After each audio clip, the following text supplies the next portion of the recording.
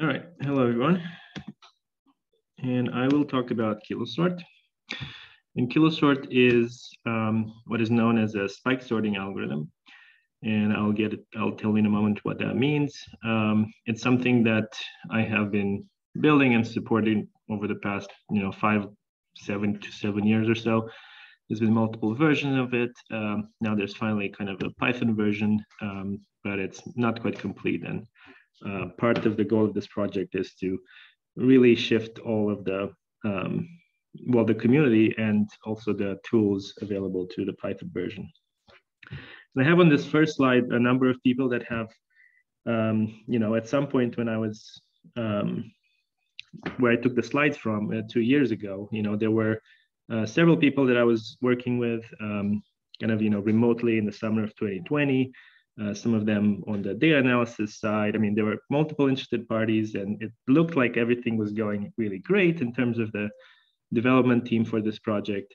But then, about 6 months later or so, most of the developers we had working remotely kind of, had other things to do and didn't really continue. And most of the development just stopped. And so my goal in the near future is hopefully to restart some of that and get back to that kind of nice situation we had about 2 years ago. Now, KiloSort is best understood in relation to this hardware that was built at Junilia with collaboration from universities around the world. It's called NeuroPixels. It's a silicon probe for recording extracellularly from neurons with electrophysiology, voltage signals. And this has had 2 versions on its own. KiloSort development has kind of kept pace with the NeuroPixels development and informed it in some cases. For example, some adaptations of this probe are motivated by the analysis side that happens on the data that comes from NeuroPixels probes. Now, these are also, 2 of the most well-used hardware and software in the community. If you just look at my Scholar page, for example, NeuroPixels 1.0 is highly cited. So is KiloSort. KiloSort is even just a bioRxiv preprint. It's never even been a paper. Due to the fact that I was the primary developer here, didn't really have time to really either make the code very professional looking or even write papers about it. Now, what KiloSort actually does is it takes voltage data from probes like this, where every one of these little channels records a different piece of voltage from a different point of view, as it were. And then it finds the electrical signatures of each neuron on all of these different sites. Here's 4 example neurons. For each one of them, what you're seeing is a little snippet that's essentially less than 1 millisecond long that we detected as belonging to that neuron. And there's multiple different events overlaid on top of each other. You can see that the events from a single neuron are very reproducible. And they're kind of localized in specific electrodes on this probe. And that is essentially the problem of spike sorting, is to find such events and cluster them together, because the data comes more like this. And here's a view from the GUI.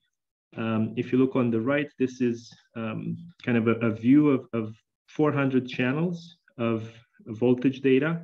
Each of the rows is a different channel. And then positive and negative deflections are in black and red. So this is what the data comes as, because there's all these neurons firing all the time on top of each other.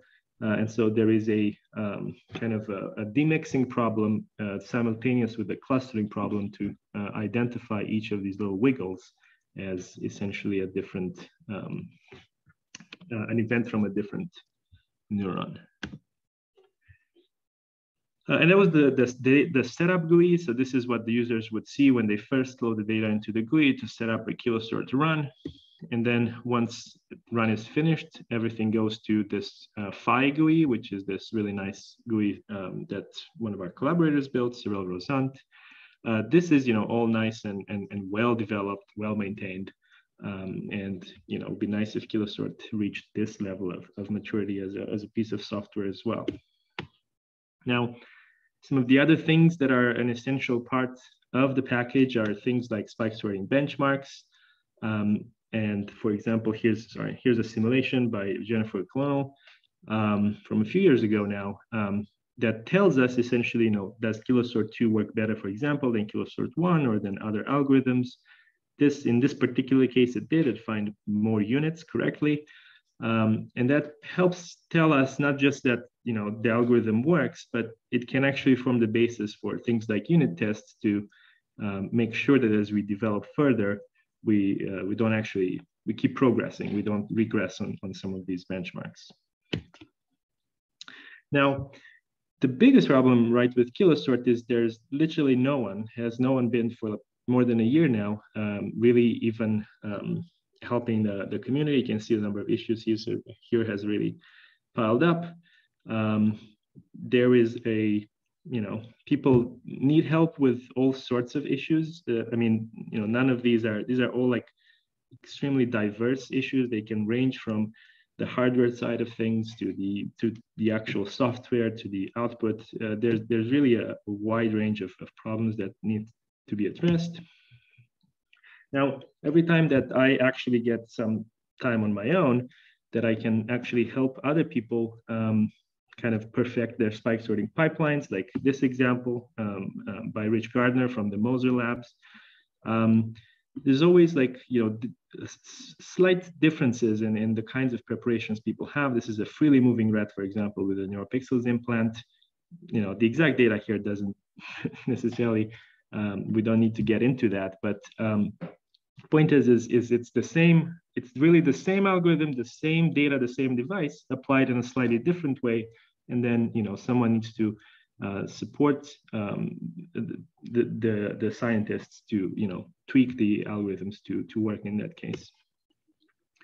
Another thing that's, again, I think due to lack of support, we can't really do is we can't integrate some modules that other people built. For example, Rajat worked a little bit a few years ago to develop this essentially post hoc classifier that just happens at the end of KiloSort, where it tells you whether one of those little wiggles is coming from a neuron or not. And it's a really good classifier, but it never made it into KiloSort because it needed to be integrated, and we don't really have the kind of modular support that would be needed. To conclude, I think what we need at this point is really to push out the Python version, shift the community towards the Python version. They're all using the MATLAB version still, which is mostly done, but needs a lot of checks and tests and just a lot of confirmation that it works the way we think it should work. We need a lot of user support, and we need support for new modules, just to be able to make KiloSort more modular so that we can add some of the other things the community has developed into it. And that's it from me. Thanks so much, Marius.